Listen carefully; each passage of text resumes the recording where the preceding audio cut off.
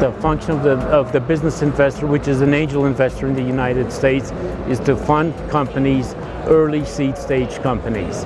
There are business investors who do later stage companies, but I only do early seed stage companies.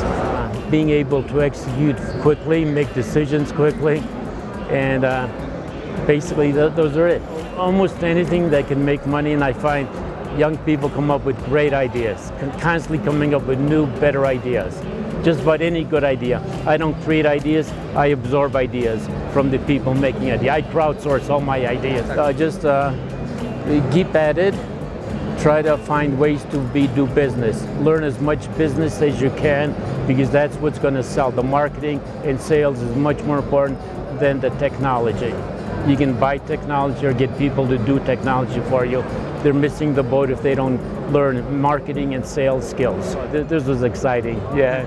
Okay, I'm a former geek and a hacker, and seeing all these people is traumatic. This is done from the ground up, so, and they're doing some business hacker challenges, which is outstanding. So I think this is really building up a good base for people. You got all this technology.